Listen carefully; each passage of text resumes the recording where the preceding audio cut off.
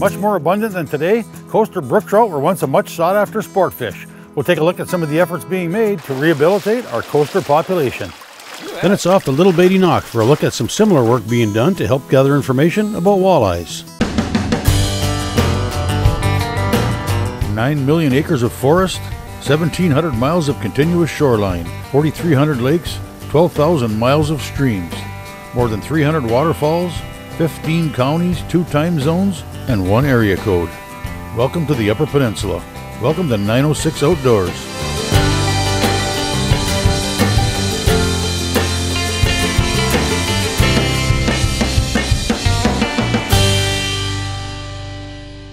"906 Outdoors" is brought to you by Cooking Wild Seasonings. Make it fresh, make it yours. Electro fishing is a common scientific survey method used by the Department of Natural Resources to help get a better picture of what a particular stream holds as far as fish, species, strain, and size. I tagged along with Michigan DNR Fisheries Division fisheries biologist Troy Zorn and crew on a coastal brook trout project. Coastal brook trout are tributary brookies that spend part of their lives in the bigger waters of the Great Lakes. Because of that, they can reach much larger sizes than their stream-bound siblings. When these brook trout mature, they return to the stream to spawn. Once abundant and widespread, coasters became a highly sought-after sport fish. Unregulated fishing decimated coaster stocks in the mid-1800s, and numbers were further reduced by stream habitat loss. In an effort to increase the size of coastal brook trout, special size limit restrictions and bag limits have been placed on various UP streams. Brookie 9.2. These streams are then monitored and information is collected to help determine the success of these regulations. Scales. One of the methods used to collect the necessary information is electro fishing. So we have a 1,500-foot reach of stream that we're electrofishing, and we're going to be catching all the salmon. We're catching everything we see, measuring brook trout. We're going to take some scale samples for aging, and then we're also going to take a clip of the maxilla bone off of the fish, and we're going to analyze that, and we can look at the chemical signature on that bone. You can look at that chemical signature on the bone as the fish ages and see if it has a Lake Superior chemical signature and a stream chemical signature. And then if we see that, we can say, yep, that's a coastal brook trout. The reason for doing that, it's kind of a management application. So we survey the stream once every 3 years. If we catch a 14-inch brook trout, Rainbow 5.4. we won't know just from catching it if that fish has actually migrated out to Lake Superior and come back in the river, or if it's just a large stream fish. But by taking that maxilla and analyzing the chemical composition, if we see a Lake Superior signature and a stream signature, we can say, yep, that fish was a migratory coastal brook trout. And so that will either allow us to make a more informed decision on whether the regulation is producing what we're hoping it might, or if it's not really making a difference, and it's really just making bigger stream brook trout. So that's kind of what we're up to. We've got 2 backpack shockers. So they're 12-volt pulsed electrofishers. Basically, they run on a 12-volt or a 24-volt battery, and it converts the electricity into a form that works really well for stunning fish. Electrofishing is a great tool for sampling fish populations because they actually respond very strongly to electricity in the water. So basically, we have a probe, which is the positive end of the system, and then a ground on the back end, which is the negative. And when we turn them on, it creates an electric field in the water around the probe and the ground. As the fish approach the outer periphery of the field, it actually forces the fish to swim uncontrollably towards the electricity. And as it gets closer to the probe or the ground and in the field, say stronger, it basically paralyzes the fish momentarily. So it gives us just enough time to net them out of the water, and then we pass them off to the person who processes them, and then almost immediately upon returning the water, they come back to and just swim away. It actually doesn't harm the fish, it just stuns them momentarily, and then we can release them back into the water without any permanent damage.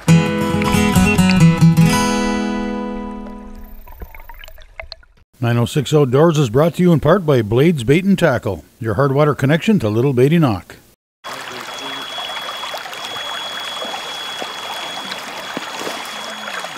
This project got started, I heard a presentation at a meeting about 5 or 6 years ago. Minnesota DNR had put a special regulation on the lower part of their tributaries to Lake Superior that drain in from the North Shore. And they put a 20-inch minimum size limit and a 1-fish bag, trying to rehabilitate coastal brook trout. After 10 years, they started seeing brook trout of a size and age that they had not seen previously. So they were getting Lake Superior brook trout coming into their streams, suggesting that harvest might be what is limiting those populations. That got me really interested in doing it, and in Northern Ontario, they also use a protective regulation, and they were seeing their coaster populations rebuild, so I thought this might be worth trying in Michigan. So we shopped the idea around, got a lot of support for it, and we have 8 rivers where the lower portion of the river, we put the same regulation on that Minnesota did. It's a 20-inch minimum size limit for brook trout and a 1-fish bag, so it's basically catch and release. We're hoping that maybe 10 years down the road, we'll start to see some larger size coaster type brook trout come in. And so we're evaluating these study reaches and also some other reaches where we don't have the experimental regulation on. They're the control reaches, and we're going to compare and see how the responses over time differ between the reaches with the regulation and those without it. Yeah, that first one's a little coho. This is a coho.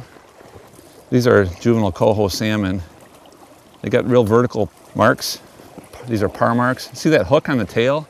That's a good diagnosing thing for a juvenile coho. Right there, not on the tail, but see that little fin at the bottom, the anal fin? So that's a juvenile coho salmon. So we'll just get a length on those. So I guess what we're catching is not too unusual for a lot of small cold water tributaries to Lake Superior, at least in the Marquette-Barriga County area that I've sampled.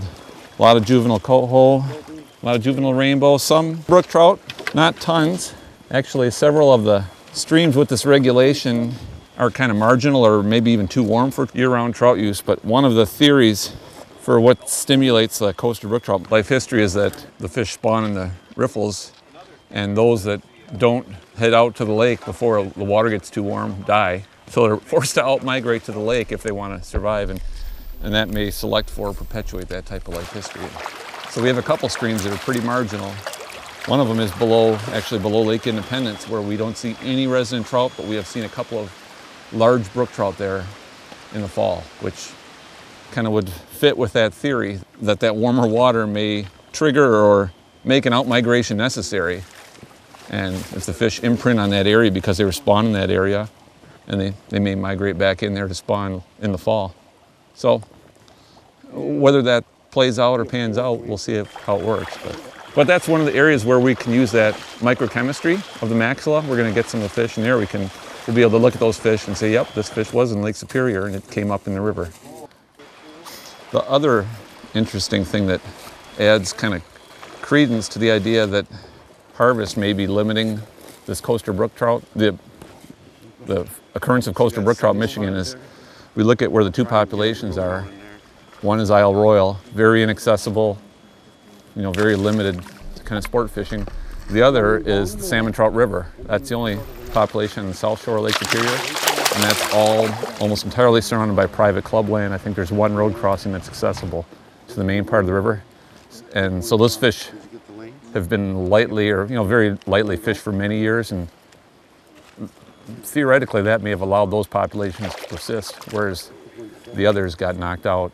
And there was a article, it's about 1850 or 1850s-ish, I don't remember exactly, but the person there reported that coastal brook trout in the Marquette area were fished out at that point. So there probably weren't a whole lot back then if they think they fished them out 150 years ago with the type of technology they had. So it's an interesting argument. Hopefully this will make a difference, but it'll be a little while before we find out still.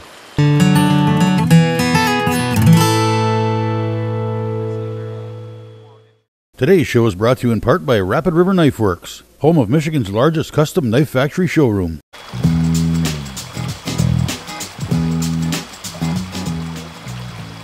Another theory is that the competition with Pacific salmonids is making it really tough on brook trout, and I think that's pretty well proven that brook trout populations have gone down since these steelhead and cove gotten in here, but these are natural populations. There's not like we're going to ever be able to get rid of them. And the neat thing in Minnesota is the regulation. They have Pacific salmonids in those streams, so they got coho, they got steelhead. But with that regulation, they did manage to start bringing back what appear to be coasters. The other neat thing about that Minnesota study is they did genetics on all their bigger fish, and they showed that almost all of them were just, the genetics went right back to the native Minnesota wild brook trout populations. So it wasn't related to any coaster strains that had been stocked in the past or anything like that. So it's kind of cool. When I worked at the Hunt Creek Research Station, they were looking at a competition between steelhead and brown trout, and I think part of why the steelhead outcompeted the resident trout is that they just simply out-reproduced them, you know.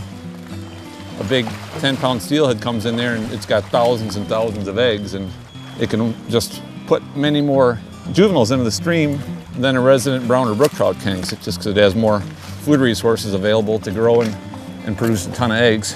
That might be why, in part, resident trout populations go down a little bit when there's Great Lakes fish coming in, but also some of the resident trout can really grow well like a bigger brown because they're feeding on all those juvenile steelhead eggs and coho eggs and fry and all that kind of stuff. So it adds productivity to the system overall. So there's pros and cons, you know. Yeah, you know, you think of just this stretch, how big the brook trout we've seen are, think about how many eggs they might have in them, and then think about just a few cohos we saw and how many eggs they would have. So it's no surprise that we're getting a ton of cohos and a handful of brook trout. But this historically was a coaster brook trout stream from old records and even some current reports from some anglers.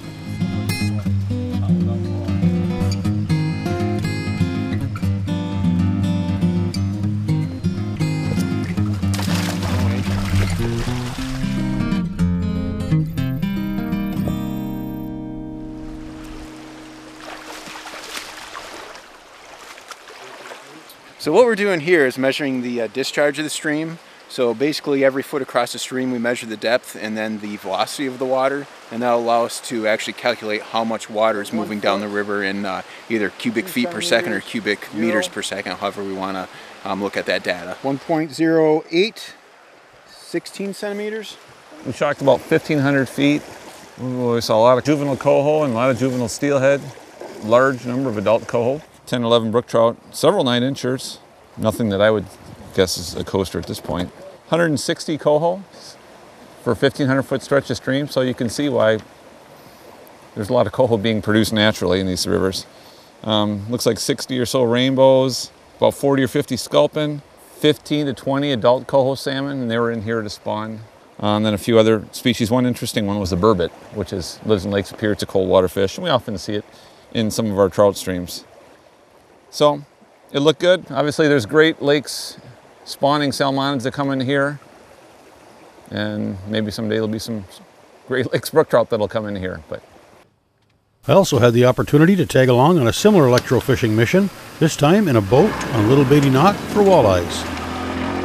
So the boat has 2 anodes off the front, and we'll motor over these shallow areas, and hopefully we'll stun a few fish. They'll be attracted to that field, swim up towards the anodes, and we'll be able to dip them up, and then we'll take them over to Dr. Iserman and crew, and they'll put the tags in them. When the water gets cold like this, the walleyes will move up into shallow areas. They'll come up and forage in these shallow areas and are much more vulnerable than the electrofishing gear. We've got a project we're working with the University of Wisconsin Stevens Point and the Wisconsin DNR, and trying to better understand the sources of walleye to the population in Green Bay as a whole. We're tagging 18+ inch walleye with acoustic telemetry tags, and we have different areas of the bay kind of cordoned off with curtains of receivers.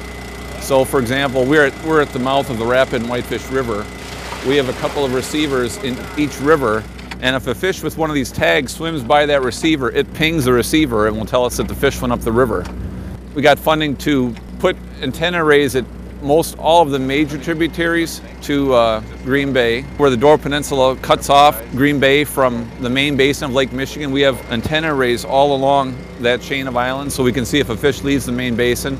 And then we have the southern part of the bay, the central part of the bay, and the northern parts of the bay cordoned off with curtains of arrays. And then also Big Bay and Little Bay to Knock at Saunders Point in Gladstone, which is where the bay kind of narrows up. So we can see a fish move past any of those points. Plan is to tag 100 walleyes in the southern part of the bay, in the central part of the bay, and in the northern part of the bay, and then see where those fish are going throughout the year, where they're spawning, when they're leaving spawning areas, if the fish from the southern part of the bay are going to the central part of the bay or the northern part of the bay.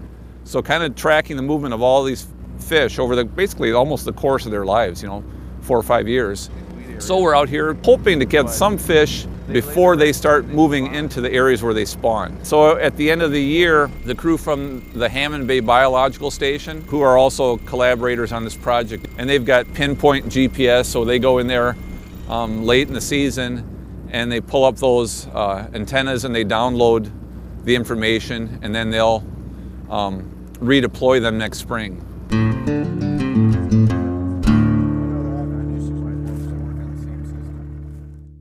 906 Outdoors is brought to you in part by Christ, your Northwoods neighborhood store. Oh, a bigger sucker. Versatile fish in Michigan. They live in warm water rivers or trout streams, especially the ones that are a little bit warmer, and then lakes. We do know a fair amount about the movements of walleye in the bays of Knock, especially Little Bay of Knock. We've been doing jaw tagging studies since 1988.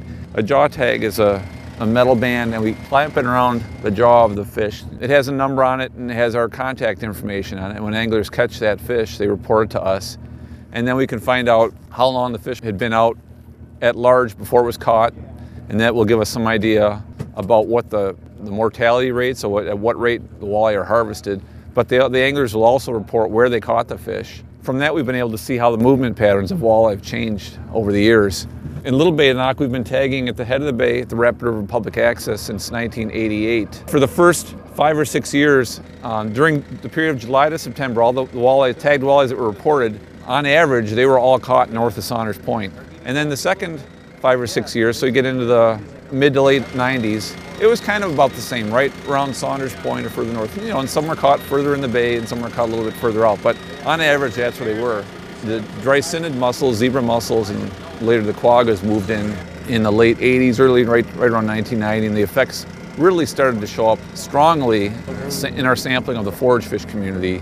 Starting in about 2000 or so, you could really see the forage fish populations tail off. So when we look at our walleye tag returns from about 1998 to about 2006, on average, those fish were caught down around just north of Escanaba. And then for the next 6-year period, on average, the fish were caught about close to 10 miles south of Escanaba. So after spawning, these fish make a pretty quick movement, most of them, and they go out in the bay, into the main part of the bay, where they're less available to the person with the 12 or 14-foot boat. And so the small boat fishery here for walleye isn't quite as good as it used to be. But we still do catch decent numbers of walleye in our assessment gear in this area during the summer. We've definitely seen changes in the movement of walleye over the years, and so it'll be very interesting to see how this survey, I imagine it will corroborate that information to some degree, but we'll learn a lot more about walleye movements from this survey, and we'll be learning about walleye from different areas throughout the bay, so it'll be really very interesting. That's not a walleye. That is a big steelhead. Well, we didn't have luck connecting with any walleyes electrofishing. We're heading back to the dock, and fortunately, Dr. Dan Iserman, they did catch one walleye in their gill net that they had set out for half an hour, and so they're going to implant the transmitter in that fish, and we'll have to work on our plan B for sampling walleyes. Dan Iserman, I'm the unit leader for the Wisconsin Cooperative Fishery Research Unit at the University of Wisconsin, Stevens Point. So we pop a dorsal spine so we can get an age estimate. And the fin clip is for genetics. And then the loop tag says a $100 reward, because if we can get the transmitter back, we can reuse it, and then the yellow part of it is the temperature logger, which we have to get back to download. It's just a handheld unit down there. It's the same type of unit your doctor might recommend you using if you had muscle spasms. And we've got paired electrodes, so 2 positive, 2 negative.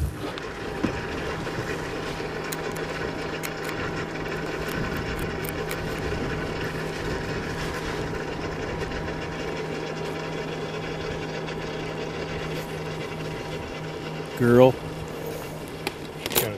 So it's a acoustic transmitter it pings so we can listen for it, and it'll last about 4 years. So we have receivers all out in Green Bay. There's a couple up in the Rapid, a couple up in the Whitefish River. So if the fish passes by those locations, it gives us a date and a time when the fish was there. And we're really trying to see where they end up going to spawn. And that's why we were trying to tag them in the fall.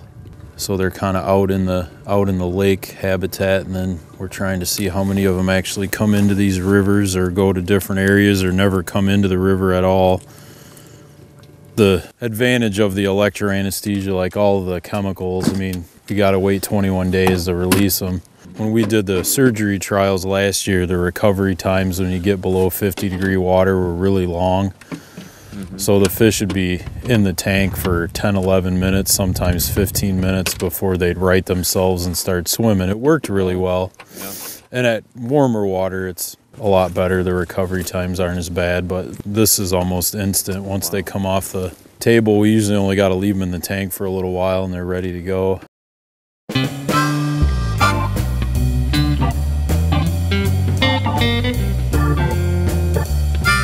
Feel free to join us on Facebook or visit us at 906outdoors.com. And while you're there, be sure to sign up to get on the 906 Outdoors email list. We'll send you an occasional email with tips, recipes, and more. You'll also be eligible for giveaways just for being on the list. Thanks for watching, and we invite you to join us next week for another adventure right here on 906 Outdoors.